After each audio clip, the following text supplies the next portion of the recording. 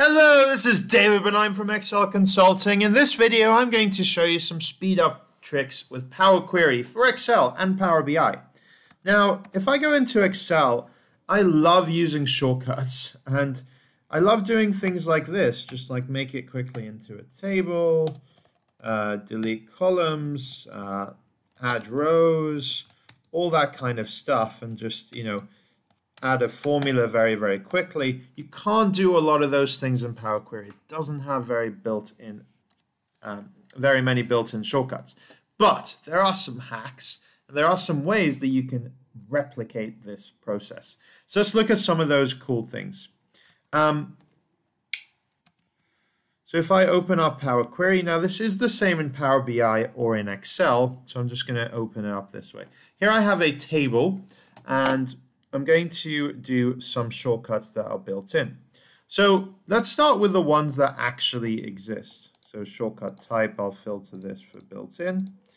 I did use the mouse there, as you will notice, but we're going to see what does exist. So remove columns is the delete key. If I press delete, that happens. Control Z doesn't work, so I need to undo that one there. You can also just go through some of these and see what's happening. So if you want to filter something, you can press the Alt key and down arrow, and that will open the filter menu, same as Excel. Annoyingly, your down arrows don't work past the text filters point. I don't know why, it just doesn't happen. You can click on sorting, or you can use remove empty. I use those quite a lot using the keyboard, and they will work. So there are some other ones as well. Here's one that I found randomly, but if you want to zoom in and out, you can press Control plus with Shift to zoom in, Control Shift plus to zoom out. That's actually quite useful because often you want to see more columns and Power Query just doesn't give you enough. You also have some other ones like column from examples. Now, column from examples is something that I didn't used to use very often, and that is in the Add Columns tab over here, column from examples. Control E will launch it up. So I can say column from examples, and I can type in a sample, and then it will guess what I want to do. So I can write, for example, built in like that. Well, let's do remove cols is built in. So I'm sort of combining these two, changing the casing for built in and adding the word is. I can press enter and then it guesses what I want to do. And as it says here, I can press Control Enter to apply. What I can also do is I can go to the top of the column, and if I want to rename it, I can hit the F2 button. That's another built-in command. You can rename a column. So here I can say that I want this to be called description, and then it says press Control Enter to apply, and it does it. It's created the code there as well. If I want something specifically from this, I can press Control Shift E, and it will open a column from examples from that column. So I can write here, for example, the month of May. Enter, but then let's say that I only want the first three letters, so in the second one I can correct it with FEB, enter, and then it knows that it's calling it text between delimiters, but I can rename this to month 3 letters as we did before. Control Enter applies it then. There we go. So those are some of the built-in ones, and well, basically Control E and Control Shift E can do pretty much all of these, all the from text, from number, from date. It can do them quite well.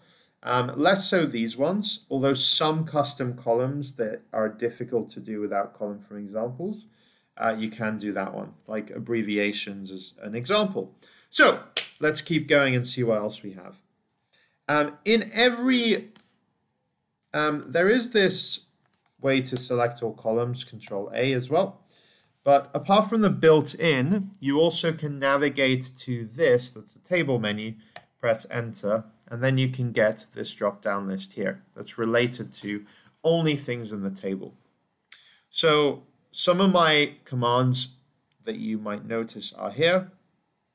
Add index column from 0, for example. Annoyingly, you have to keep pressing the arrow to navigate and then get it there.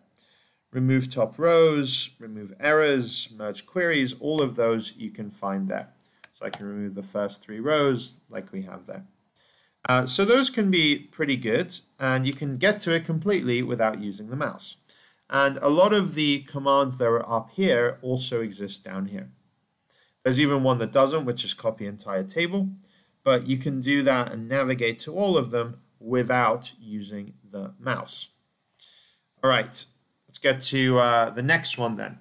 So the next one is about right-clicking. Now, on some keyboards, you have a menu icon, normally on the right side next to the arrows between the control and the arrow key. Some keyboards don't have it, particularly laptops. But even if you don't have it, you can manually swap, for example, the right control button to be the menu button, which is what I do, because it's really, really useful. Not just in Power Query, but just anywhere. And then if you navigate to a column, you can press that menu button and you can choose what you want to do.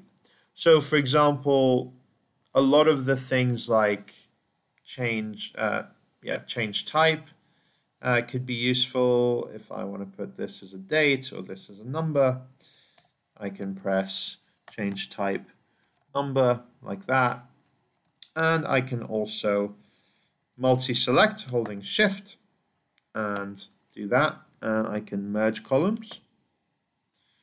You can keep tabbing there to see what you want to do. So new col. There we go. And now it's merged them. You can keep going. There are some other really good ones here, like split column, group by, unpivoting, something I use very often, rename, but we can do that with a keyboard shortcut F2, move to left to right to beginning. All of those you can do with the right click. And for my final trick, I'm going to show you what to do for the ones that you don't have them, or if you want to go even faster. So over here, you have something called the Quick Access Toolbar. And this exists in all of Microsoft Office products, and it can be customized. In other Microsoft Office products, it's easier to customize it because you can sort of go here and choose more commands and then add manually one by one, move them up and down.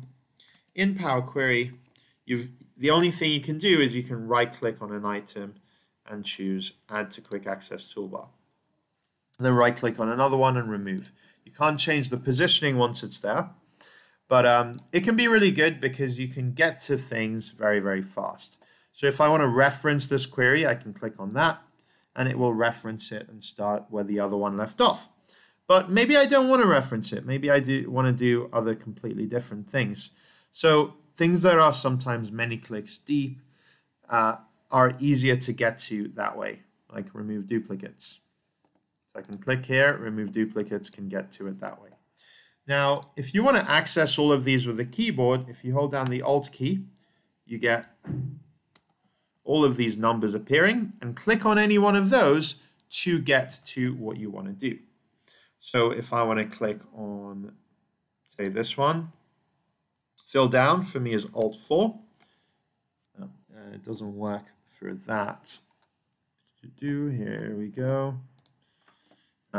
Alt 4 will completely fill down. So even though that isn't right-click menu, I use it so often that I like to have it with a keyboard shortcut. Same with add conditional column. Alt 7 is adding a conditional column. Remove duplicates is Alt 8. The reason I choose the words is because I choose something that gives me a memory trick. So remove duplicates. Duplicates has the word 8 in. So in both Excel and in Power Query, Alt 8 for me is remove duplicates. Replace values, really, really, really crucial. Alt 2, because it shows in the symbol 1, 2 like that. And I can say replace apples with pears.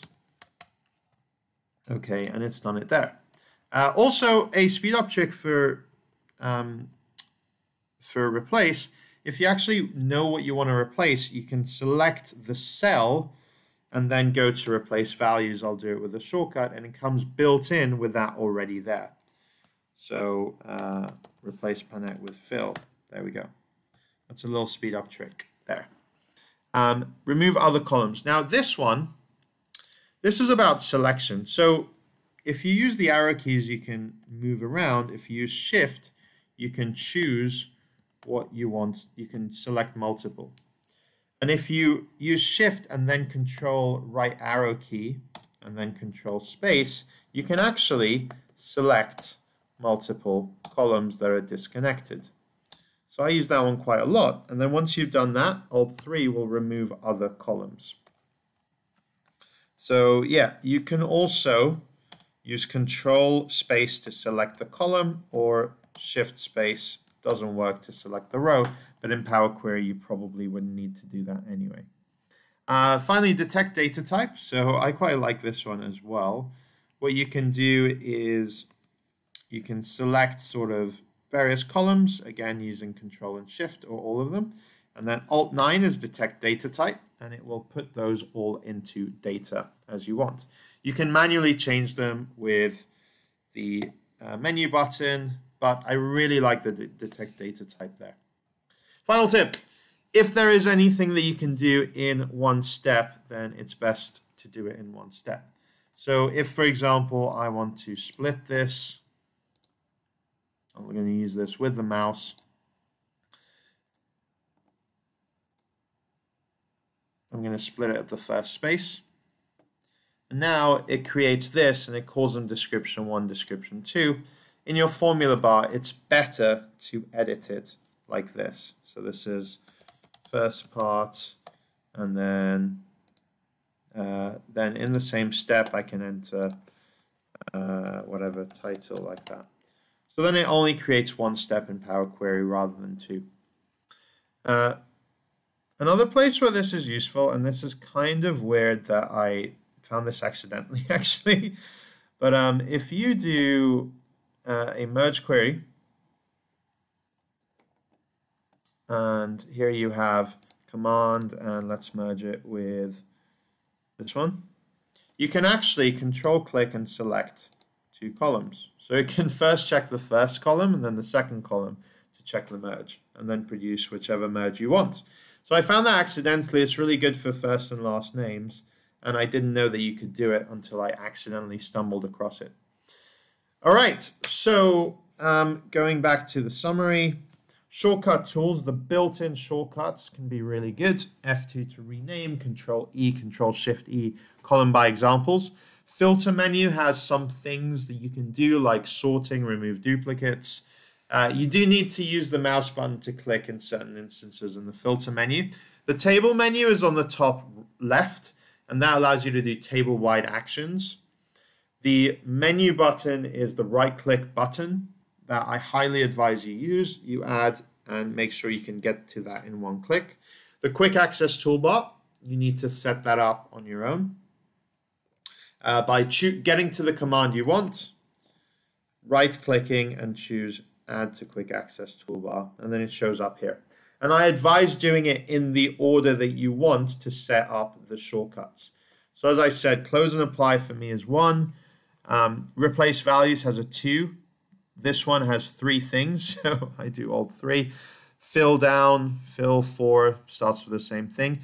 Refresh I do as Alt-5 because F5 is refresh in many instances. This kind of looks like a 6. This a little bit looks like a 7 in the end there. Remove duplicates with 8. And Alt-9 is detect data type, because that, again, could look like a 9, the question mark. And then column from examples to do any of the add column things you can do with column from examples. All right, that's it. Thank you for watching.